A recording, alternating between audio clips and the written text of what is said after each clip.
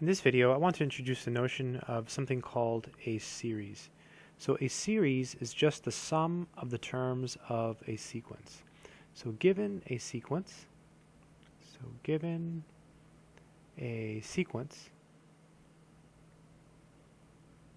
say we have an infinite sequence, that's mostly what we'll be concerned with.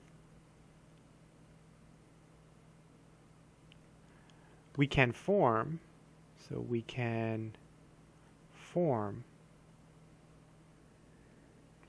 the infinite sum.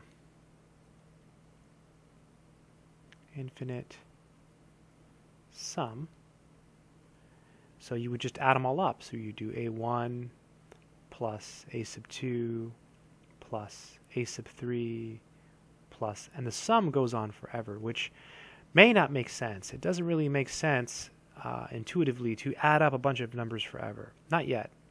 So we can rewrite this using summation notation. So sigma, it's a Greek letter. And we can use various letters here for our index of summation. You can use I, J, or K. Those are the common ones. I'll use I. So I runs from 1 to infinity of a sub I. So this is an infinite sum. And this is also called a series. And since it's an infinite series, we can actually call it an infinite series.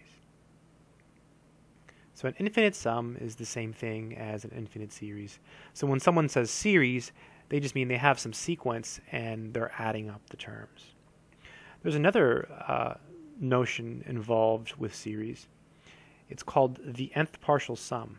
So the nth partial sum is S sub n, and it's basically the sum of the first n terms. So it'll be a sub 1 plus a sub 2 plus dot dot dot plus a sub n. So that's called the nth partial sum. So it's just the sum of the first n terms. We're mostly going to be concerned with one question. Does this expression make sense? In other words, is this equal to a number? Whenever this is equal to a number, we're going to say the series converges. And when it's not equal to a number, in other words, it's infinity or negative infinity or maybe like something that just doesn't make sense, we'll say it diverges. So if this expression is equal to a number, we'll say the series converges. If it's not, we'll say it diverges. In the video that follows, I will go through and explain exactly what it means for a series to converge, and we'll do a simple example.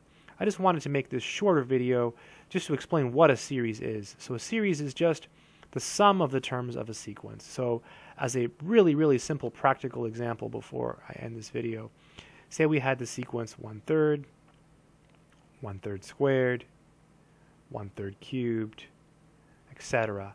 This is a sequence, so the corresponding series would be the infinite sum as I runs from 1 to infinity of 1 over 3 to the I.